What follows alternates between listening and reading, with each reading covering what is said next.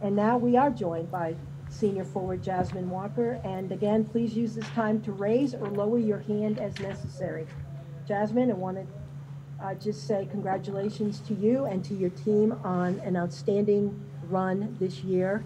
And now we're going to open this up for questions from the media. We're going to start with James Fletcher, Tuscaloosa News. James? Yeah, hey Jasmine. Just wanted to start off by asking you, what were those last few moments like when you get subbed out and you're sitting on the bench and just knowing as a senior that this is your last time here and looking back on everything that you've been able to accomplish at Alabama, what were you thinking about there? Uh, I don't know. At the same time, I was like, this is my last time being in a Bama jersey. But at the same time, I'm proud of my team. We did stuff, people wouldn't be able to do in 20 years, 20 plus years. I'm proud of these group of girls I had got to experience this journey with. I can always say that, my senior year we made history, so that's what I'm most proud about. And then what's next for you? Are you looking forward at the WNBA draft at this point? As of right now, I haven't made up my decision yet. All right, James, thank you for those questions. And our next question or questions will come from Katie Wyndham. Katie? Hey, Jasmine, it's Katie Wyndham from Bama Central. You kind of just hit on it a little bit, but being from Alabama, what does it mean for you to be able to bring this team and this program back to the NCAA tournament? It means a lot. I've been living in Alabama all my life. Left and came back. It was just a great environment for me. It's home.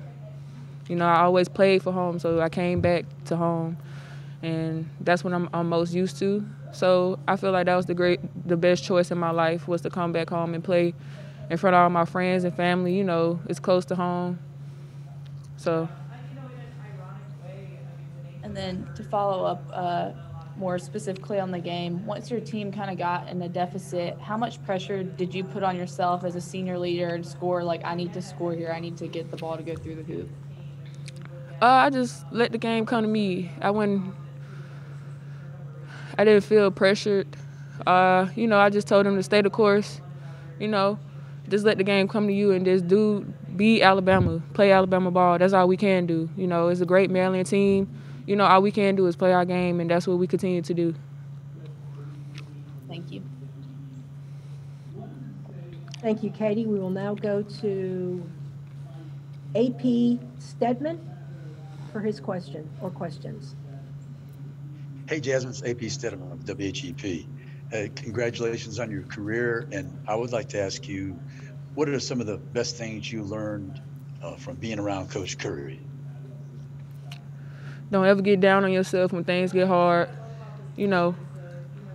Always be who you can be and be the best version of you. She tell me every time things not going your way, just keep your head up, hold your head up high, and keep moving forward. I always take those words with me every day, because that's all I can do is control what I can control. Jasmine, you mentioned something about your undecided about your WNBA aspirations. So can you tell us what might be going into your decision?